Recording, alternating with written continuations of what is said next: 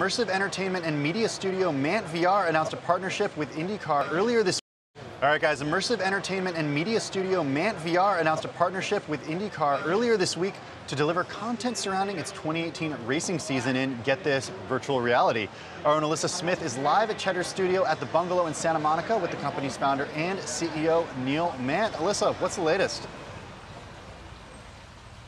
Thank you so much, Tim. Yes, as you mentioned, I'm here with Neil Mandt, founder and CEO of Mandt VR. Neil, thanks so much for being here today. Thanks so much for having me. Okay, so before we jump into the partnerships that they were just talking about, there's a lot of big things happening with AR, especially with Apple, Google. Break it down for us right now. Okay, so a couple of months ago, Apple announced that they're going to have basically what's called an open source AR kit built natively into their phone. And it's not 100% clear how it's going to play, but we're going to find out in a couple of weeks when they come to market with the phone. Right, next week. Yeah, next week, right. So essentially, we think it's going to be as simple as you just open the camera button or you hit an app button and it'll open the pass-through camera, and then you just start pointing at things, and then they'll start talking to you. So just that's AR? That'll be it. So okay. They announced this, and that means that every brand in the world that thinks Apple is a real thing, which is everybody, right, will start programming content on the backside of this. So I'll be able to point at the Arm & Hammer logo, or at the Shell logo, or at the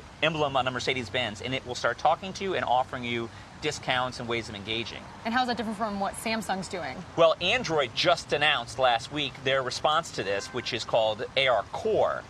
And it's basically an extension of what they did with Tango on the Lenovo phone, and that was an exclusive product for a while there. But now it's going to be across all Android phones. So over the next year and a half, people are going to start learning to scan things. Okay. This will be similar to the process they went through with the App Store. Oh, there's an app for something. I can go to the App Store and I learn. So you learn to scan. And then right about 2 years, when it becomes totally ubiquitous, that's when the eyewear should hit the market. The eyewear. I believe Apple will probably call it eyewear. Eyewear. Okay, let's talk about where you fit into the mix. Sure. And how you're working on VR, AR, and 360. Yep.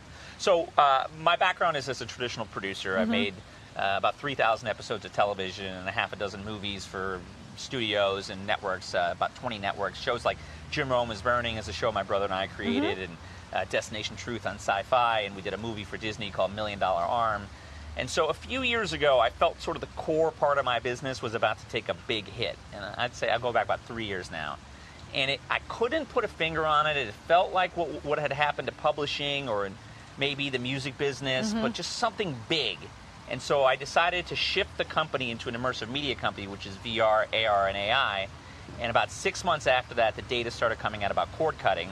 And, well, we all know now there's a lot of difficulty happening in television. Right. So we began initially in VR, and we focused on content that could be played across all mobile phones because you don't have the goggles, and I was talking to the crew here. No one here has the goggles. We don't have the goggles. So what we really need for the VR world to really be mainstream is for eyewear to happen. And the AR business will drive the miniaturization of goggles into glasses. And in the meantime, all content should be made, if you want to hit the masses, on a mobile phone. So okay, so short term. Short term is going to be AR. Long term. Long term is going to be VR and AR. And the VR in the short term is 360 VR, stuff that plays on a mobile phone. So we settled in on podcasting. Let's talk about your partnership with Podcast One. Yep. Okay, so you basically decided to bring these experiences to all of Podcast One's podcasts. And when you think of podcasts, you don't really think of visuals or any sort of, you know, imagery content. So why did you decide to do this partnership, and how are people responding to being able to really be immersed with their favorite podcasters? Yeah. Well, look, any business that I approach, it's a long game. It's not like, how do I get something this weekend or next week? Podcasting is exploding. Right? It's doubling this year from what it was last year. Didn't even exist really a decade ago. So I see huge potential there. And as far as video being a part of it, well, video is just more engaging than audio. It just is, as a matter of fact. And I'm not going to force everybody to watch my podcast. I think it's a percentage of the population who listen who will want to watch it. And they'll consume it on the mobile phone, just where they're listening to it. But over time, again, a year from now, 2 years from now, when glasses become smaller, then you can be in the room with Adam Carolla and you'll be able to communicate directly with him live. And I think there's an audience who will want to do that. Definitely. I mean, I would want to do that.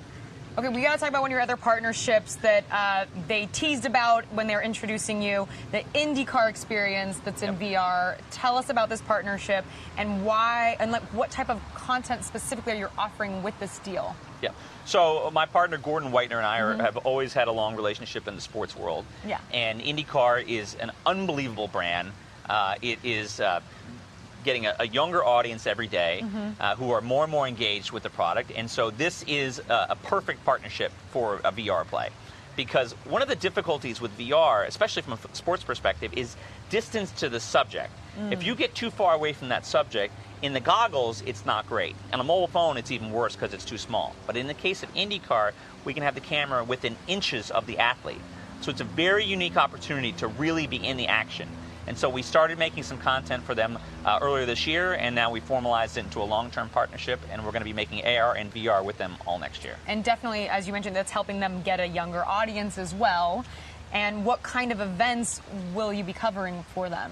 Well, we're going to be doing the race up in Sonoma in a couple of weeks, which is a very cool track. It's a road track. And we'll be doing other races next year, and it'll be a combination of taped pieces and eventually some live pieces, and really working with them to help strategically grow that immersive media brand that they are excited to be a part of. You mentioned about sports and the importance of being immersive with sports. I know you've done a lot of work with the Steelers amongst a lot of other sports teams. What do you think?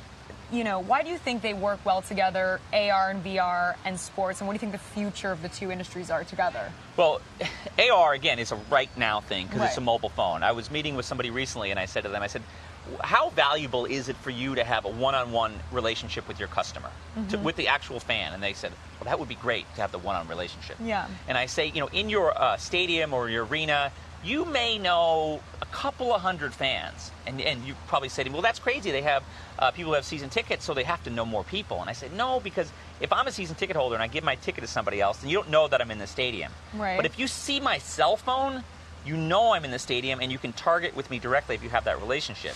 And so AR, by looking at the ticket, getting content, walking in, scanning the building, seeing the Hall of Fame, seeing something at half court during a game, all of that kind of interactivity will make the fan want to engage with that team and give up their cell phone number, their email address, so you can have that direct one-on-one relationship. And that's a right now thing.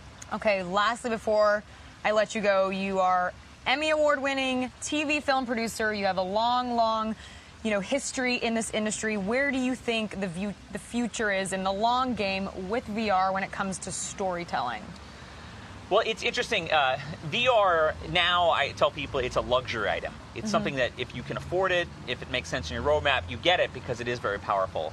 Long term, I see in the storytelling, similar on the film side, it's going to be for the biggest of the biggest. You're going to see the James Camerons, the Steven Spielbergs, the David Finchers. They're the ones, Darren Aronofsky's, they're the ones who are going to make these amazing immersive experiences that are going to be 2 hours long, 90 minutes long, that we'll want to be in. And future filmmakers we don't know about, but I don't think it's going to be something that the masses are going to do.